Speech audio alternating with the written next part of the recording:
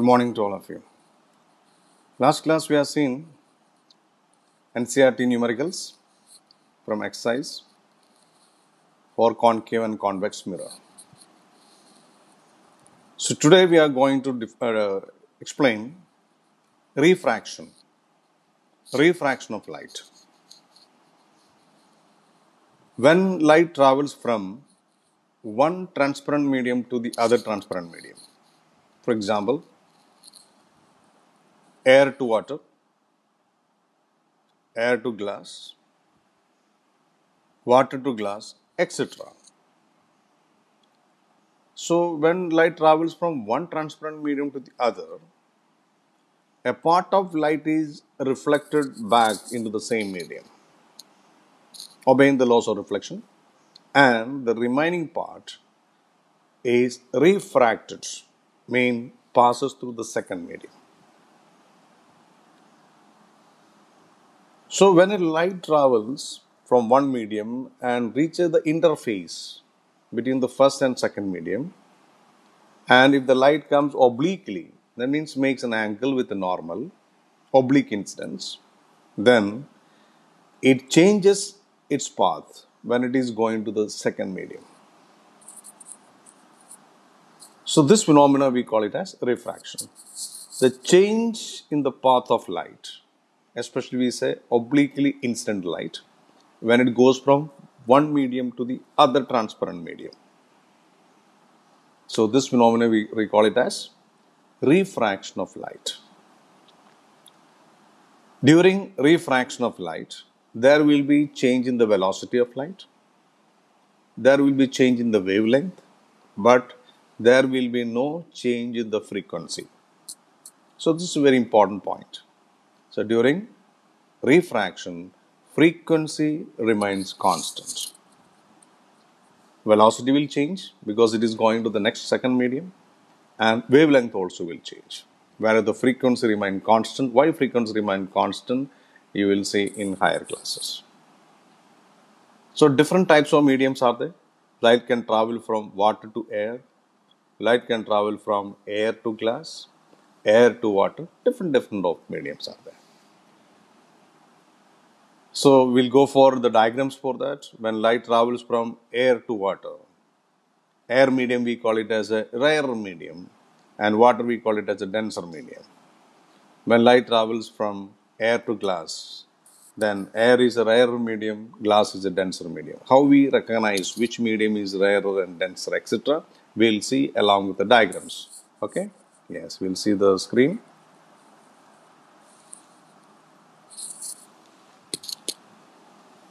So, refraction of light means it is the phenomenon of change in the path of light. That you have to remember, it is a change in the path of light. When light enters obliquely means making an angle from one medium to the other. So when a beam of light reaches another transparent medium, a part of light gets reflected back into the first medium while the rest enters the other. So the direction of propagation of an obliquely incident light, that enters the other medium, changes at the interface. So this phenomenon is called as refraction of light. So during refraction, velocity changes, wavelength changes, but frequency remains constant. Frequency remains constant. So take care of this definition. So the direction of propagation of an obliquely incident ray of light that enters the other medium changes. Change in the path of light when it goes from one medium to the other medium at the interface. That is known as refraction. So generally when we see a medium here,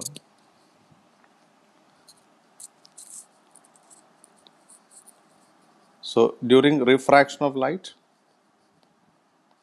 it is change in the path of light when it goes from one medium to the other medium. Okay? And velocity will change. There will be a change in velocity. There will be change in wavelength. But frequency remains constant. Frequency remains constant. We know the relation involving them, C equal to nu lambda. velocity is given by c equal to nu lambda. So change in the path of light when it enters obliquely, oblique incidence. The word you can write obliquely. We'll see that what is oblique incidence. Suppose we are taking two medium here. This is air medium and this is water. So you take a point here, you can make a normal perpendicular is drawn. This is normal.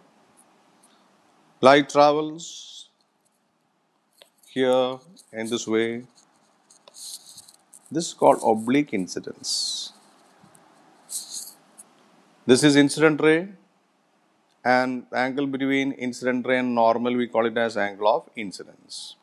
So angle of incidence is angle between incident ray and the normal. This is the point. So this red line stands for the separating surface between air and water.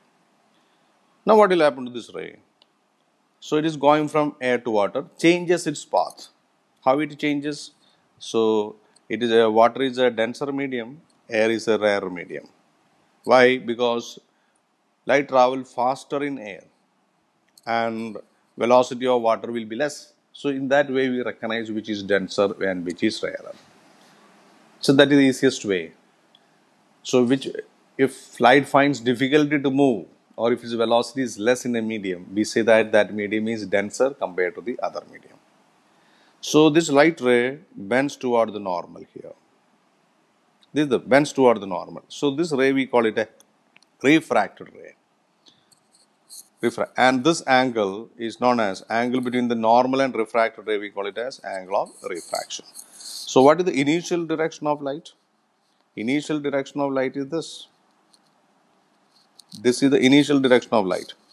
So this is an oblique incident ray, and this, if you continue this, it goes like this. But when it reaches here, bends toward the normal, change its path. So it is changing its path in this way, changes its path. At the same time, there will be some part of the light will be reflected back by obeying the reflections. So this is some part of the light will be reflected also, and the remaining is passing through the next medium. So there will be change in the path. This phenomenon we call it as refraction of light. So I repeat, what is the meaning of refraction of light? It is the phenomenon of change in the path of light. So all should learn this.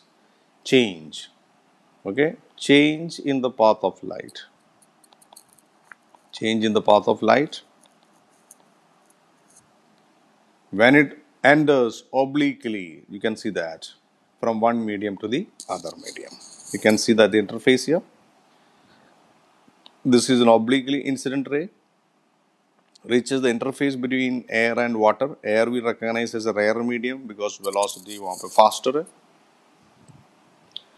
Water velocity of light is less there, so it is recognized denser medium. So when it goes, velocity decreases, so the refracted ray bends toward the normal. So this is the initial direction of incident ray. It cannot go in this way, changes its path in this way. So in this case, you can see refracted angle of refraction is less than angle of incidence. It is a rarer to denser refraction. Rarer to denser refraction. So some part of light is reflected. We are not interested in the reflected light. That part is already over. So we discuss mainly refracted light. Suppose light travels from water to air. Water velocity finds difficulty, restricted, velocity is less. But when it goes to air, it's free to move. Okay, so its velocity is faster. So it will be denser to rarer. That also I am going to mark. Next one. Suppose if it is moving from light is traveling from water to air. So water will recognize as a denser medium and air we recognize as a rare medium. Okay, you can make the normal at any point. This normal is made. And this is your incident ray. This is incident ray, IR. It makes angle I with the normal. Incident ray, angle between incident ray and the normal is known as angle of incidence. Okay, so it's a denser medium. The velocity of light is less. There are restrictions. But when it is coming to air, it is very free. So it goes away from the normal, very free. If it is very free, goes away, far away from the normal. So it goes in this way, going away from the normal, going away from the normal. And this is a refracted ray. And the angle between refracted ray and the normal, R. And what is the initial direction? Initial direction of incident ray is this. This is the initial direction. So from incident ray direction, it deviates, it changes its path. So in this case, angle of refraction is greater than angle of incidence. So you have to recognize these points. So two refractions diagrams are there. In figure 1, first diagram, this is a figure 1 and this is figure 2. In figure 1, what you see is a refraction from air to water. Air is a rarer medium and water is a denser medium. How you recognize which is denser and rarer? That we calculate, we recognize by using recognizing the speed of light. The speed of light in a medium is less, that medium is considered as denser because it gives more opposition to the light. Oblique incident ray, this is the initial direction, bends toward the normal because velocity decreases. Here it is, water to air, when it comes here, velocity increases, going away. So when velocity increases, goes away from the normal. When velocity decreases, comes toward the normal. So two refractions we mark there. One is from rarer to denser in figure 1 and denser to rarer in figure 2. So change in the path of light when it enters obliquely. Why we use the term obliquely? Otherwise, what will happen? If a light is traveling straight, just see here. If a light is here, this is the air medium, this is a water medium. So this is the normal incident. If light is coming along the normal, it will not bend anyway, it will not change its path. It straight away goes. Yes. It's a normal. If the light ray goes along the normal, air to water, it goes straight itself. There will be no change. That is the difference we say oblique incident. It should make some angle with normal. And what are the factors that remains constant during refraction? Very important point. Only one parameter remains constant, that is the frequency. Why it remains constant, you will learn in higher classes. Other two things changes. Velocity will change and wavelength will change. Okay, so you have to remember the point this. Now we go for laws of refraction of light. Next point, laws of refraction. Laws of refraction.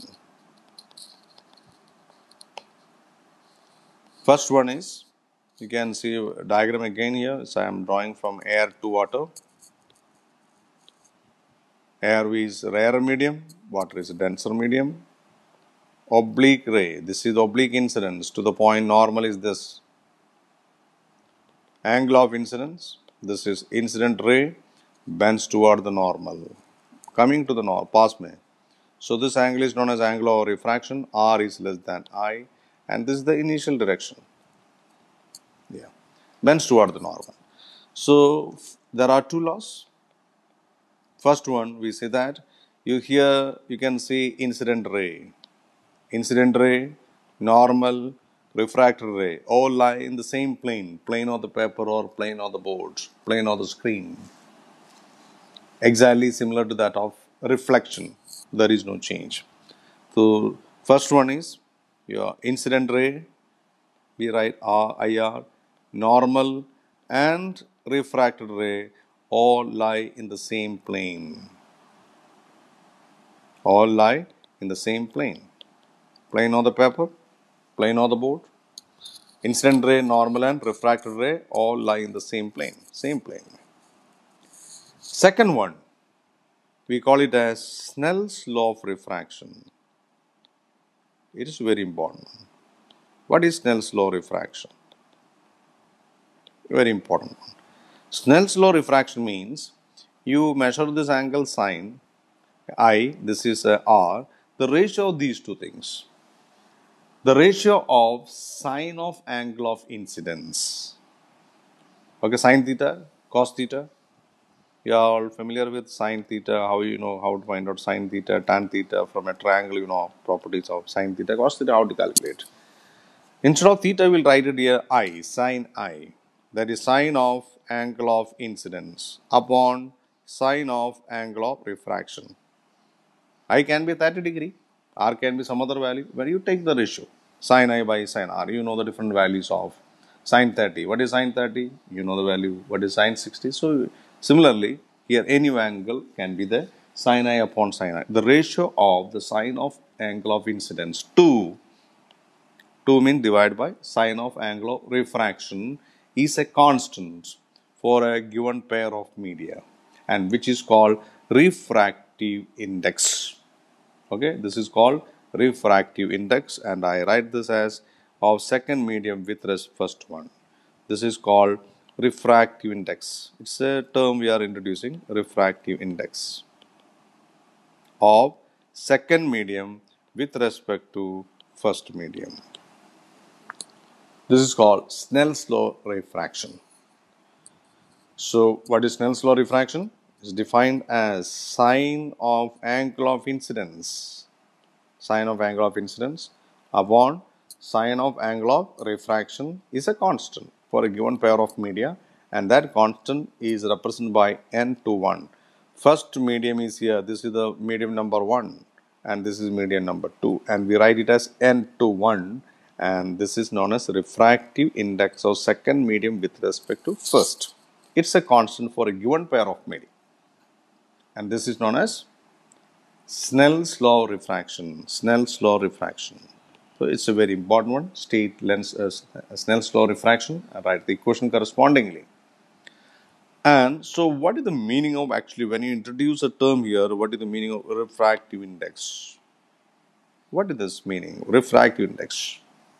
It's a term you can use for optical density of the medium, or you can see that the extent of the change in the direction of light that takes place in a given pair of media that can be expressed in terms of refractive index. Up to what extent it changes its path, bends toward the normal or away from the normal, that can be expressed in terms of the refractive index. Or that also represents how fast or how slow the light can travel in a particular medium. So, it's a term refractive index that gives you different parameters. When light travels from one medium, transparent medium, to the other transparent medium, of course, there will be change in the path of light.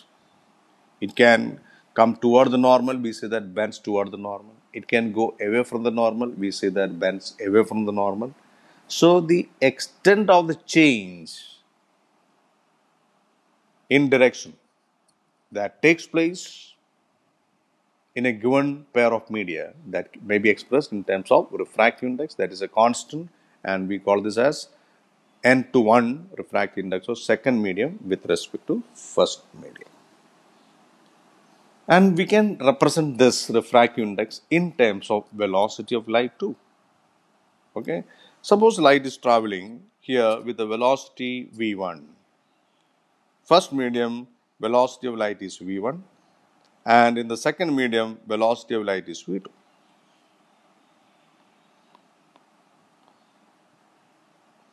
First medium velocity of light is given as v1, second medium velocity of light is given as v2. So, refractive index of second medium n to 1, this can also be written as the speed of or velocity of light in the first medium. Velocity of light in first medium divided by velocity of light in the second medium. This is also a very important one. So, refractive index is a constant for a pair of media. This can also be related to the velocity. Velocity of light in the first medium upon velocity of light in the second medium. So, we write this as n to 1 is equal to v1 divided by v2. Another very important relation. So, it represents some light travels from rarer to denser. Air medium is a rarer medium. Water is a denser medium. When light travels from air to water, what will happen? The velocity increase or decreases? Velocity decreases. So when light travels from rare to denser, the velocity of light decreases. When light travels from denser to rarer, velocity increases. So how this is related? N21 equal to V1 by V2. So very important term. So two equations are in front of you. One is here, that is by Snell's law. It relates angle of incidence and angle of refraction, I and R. I think you remember when light travels from rarer to denser, angle of refraction is less than angle of incidence. In the previous diagram we have seen. And when light travels from denser to rarer, then angle of refraction is greater than angle of incidence. So sin I by sin R equal to N21, which is known as Snell's law. So the refractive index is a term used to represent up to what extent the light ray changes path. It represents how fast or how slow light can travel in a particular medium, or you can also say that optical density of the medium. Which one will oppose the light more effectively? If your opposition is more, velocity will be less. So that medium will be more denser. So this is the way how will you compare. So N21 equal to V1 by V2, velocity of light in the first medium upon velocity of light in the second medium. Next, very important point I want to just give. What is the unit of refractive index? Unit. Refractive index is a ratio of sin I upon sin R. So there will be no unit. It's a number. Its ratio velocity is V1 by V2. So refractive index N21. Okay. And it has no unit. No unit. It's a ratio of the same two quantities. Velocity upon velocity. Unit cancel. So it has no unit.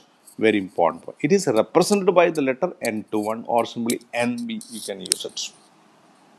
Okay. But no unit. Next, one more point I am adding. What is the absolute refractive index? Absolute refractive index. Absolute refractive index means if the first medium is air medium or vacuum. Okay. First medium is air or vacuum. What is the speciality of air or vacuum?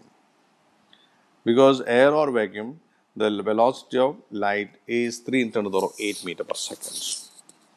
That is the maximum value. So we take it as air or vacuum. Air or vacuum, velocity of light c is equal to 3 × 10⁸ meter per second. The velocity nearly equal, so we take it as, for practical purpose, equal value. VACUUM, vacuum. Vacuum spelling is VACUUM. Okay, this is the vacuum spelling. VA, only one C, double U are there, UUM. So the medium air or vacuum, velocity of light is, we take it as same value, it is 3 × 10⁸ meter per second. This is the maximum velocity of light force. This is the maximum velocity. So if the first medium we are recognizing it as air medium or vacuum, air or vacuum. The first medium is air or vacuum. And second medium can be anything. Then the refractive index, what we calculate, it is known as absolute refractive index. Absolute refractive index. Absolute refractive index. So N21 is equal to velocity of light. In the first medium it is air. Velocity of light in air or vacuum, which is of same value 3 × 10⁸. All should remember, divided by velocity of light in the second medium. Okay, in the second medium. So this equation will write it as N21. Velocity of light in air or vacuum usually represented by letter C. Velocity of light in the second medium we write it as V. This is the common equation. N21 is equal to C by V, or simply we write as N equal to C upon V. And whenever you write n, it is a refractive index of denser medium with respect to rarer medium. It is C upon V. Very important relation. So this equation you can calculate what will be the velocity of light in a particular medium. So velocity of light in a particular medium can be calculated in this. N equal to C upon V. Okay, so particular case, so light travels from air to water. What will be the velocity of light in water? We can calculate by using this equation, providing you know the refractive index of water with respect to air. Some examples I am going to give here. So next point. So this is called absolute refractive index. N is equal to C upon V. First medium is air or vacuum. Our second medium is any medium, denser medium. So any medium you can take. N equal to C upon V. Where the value of C, all should remember, it is 3 into 10 to the power 8 meter per second. That you have to remember. Okay. What are the refractive indexes? Index of water with respect to air, common, and glass with respect to air. Suppose light travels from air to water. Refractive index is 4 by 3. This is 1.33. You have to learn this. Suppose light travels from air to glass. Refractive index is 3 by 2, that is 1.5. So at least you have to remember these two values. Refractive index of water with respect to air is 1.33 or 4 by 3. Refractive index of glass with respect to air is 3 by 2, 1.5. So I am writing three medias here. One is air is given there, then water, then glass. Out of these three, in which medium the velocity of light will be minimum? So greater the refractive index, greater the opposition. Greater the refractive index, greater the opposition. For water it is 1.33. Glass it is 1.5. So when light travels from air to glass, the velocity will be minimum. So glass, the velocity will be minimum. V is minimum in the glass because greater the refractive index, then velocity will be minimum. So when refractive increases, velocity of light in that medium decreases. Remember this point. N equal to C upon V. So if as a numerical from NCERT here, I am discussing numerical from NCERT. Suppose light travels from air to water.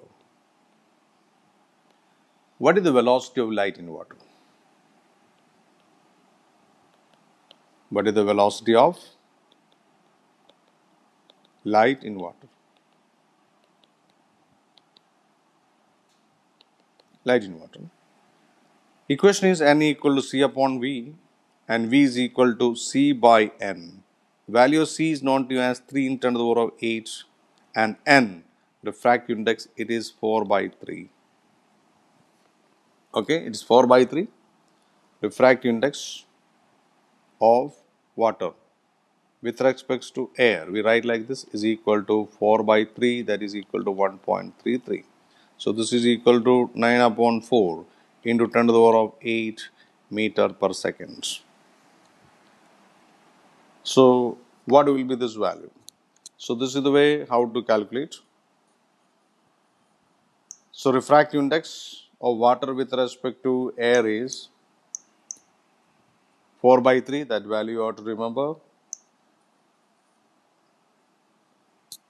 1.33, that is equal to 4 by 3 value you have to remember. And the value will be equal to, you can calculate the value, 9 by 4 equal to 2.25 is equal to 2.25 into 10 to the power of 8 meter per second. Value is very less, 2.25. In air, the value is 3 into the power of 8. Now in water, the velocity will be less, 2.2. Velocity of light decreases. Similarly, you can also calculate what will be the velocity of light in glass in the same way. Okay, that also you do this. You can complete yourself. Numerical number 2, air to glass. Air to glass. Suppose air to glass. What is the velocity of light in glass? You can calculate the value as a numerical number 2. All of you can calculate. Again, same equation. N equal to C upon V. V equal to C by N.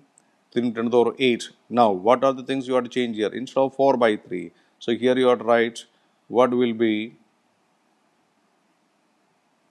the changes are here. So, N equal to 3 by 2, that is equal to 1.5. This is the refractive index of glass with respect to air. So, just N to 1 we write. So, here N we write it as 3 by 2.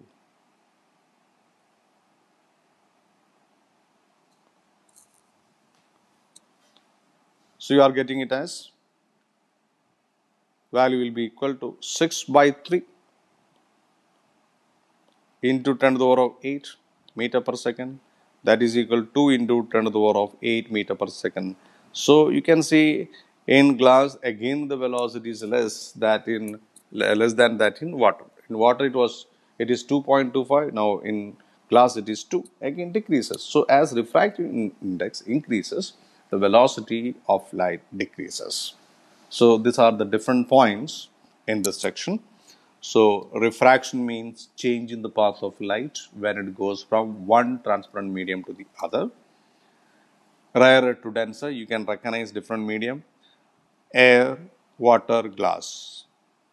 In the glass, velocity will be very, very less in comparison with air. Also, in water, if you compare with water, also we say that it is less. Velocity of light is minimum in glass. So, when you take air and water is denser medium. When you consider air and glass is denser. When you consider water and glass, can you tell me which is denser?